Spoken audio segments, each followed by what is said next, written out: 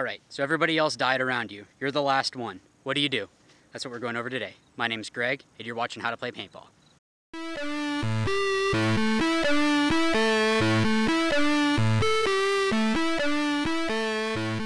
All right, guys, so one of the big things with this is trying to find a bunker that you can play easily.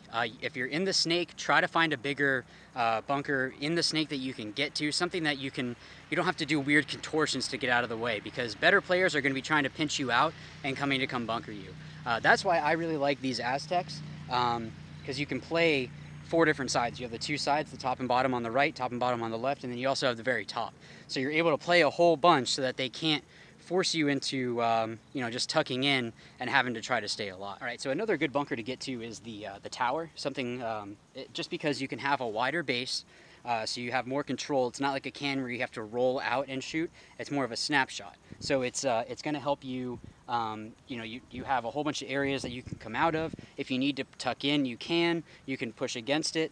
Sometimes you're like this, just trying to stay tight and just tucked in so that nobody can shoot you. So this is good because you're able to stand up in it. So something else that I prefer is a corner bunker. And the reason being is you can see around here that it takes a lot for somebody to come and bunker me. So I'm probably going to be able to catch them before they get to me. Now, obviously, if it's like a pin or like a little brick, don't go to the corner. You want to try to find that little bit bigger bunker so that you have more that you can play and you can sit more comfortable. You're able to, like I said, be able to come out on all sides, even over the top if you can. That's, again, why I really like these Aztecs in those situations where you're the last guy. So I think the biggest issue that I see a lot with younger players is when they are the last guy, they start getting all frantic and they're trying to snap out, and that's when you're going to get shot.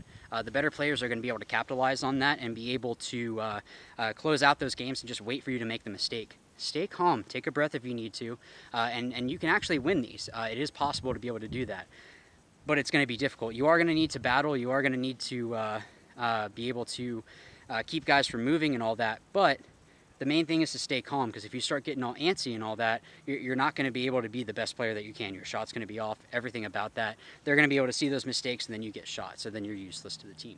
So a good drill that you can do to help you out in these low body situations, and also when you're the only one, is that drill that we had done before, where it was a 2-on-3. I would take it a step further and do a 1-on-2, where you're starting in the corner or starting in another bunker, and you have to learn how to listen, how to kind of figure out and read the paint coming in of where this guy might be, what you need to do. You might need to go and bunker somebody because maybe they're kept in for some reason.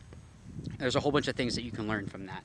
But if you don't want to use a lot of paint, what you can do is the back corner guy, the guy that's by himself, is only able to have a hopper and a pod, and the 2 players or the 3 players are only able to have a hopper. So it helps them with communication, with being able to close out a game, but it also helps out this guy to learn how to read the paint. And it could be like an end game situation where let's say you're up on points. Your team isn't going to throw the towel if you're up on points. You just kind of have to take the lumps.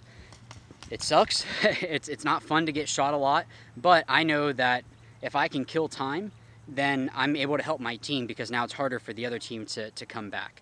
Whereas the other team, they need to push it and try to get that other point to start to be able to tie up and then beat us. So it's helping you out with a whole bunch of different things. If you want to do it the same idea as the other drill with the 2-on-3 that we had done before, you could do it where if the 2 or the 3 lose, they have to run a lap.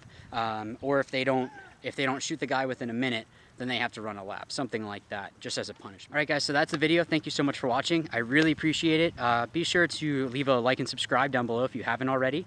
And as always, guys, remember, watch, learn, win. Thanks.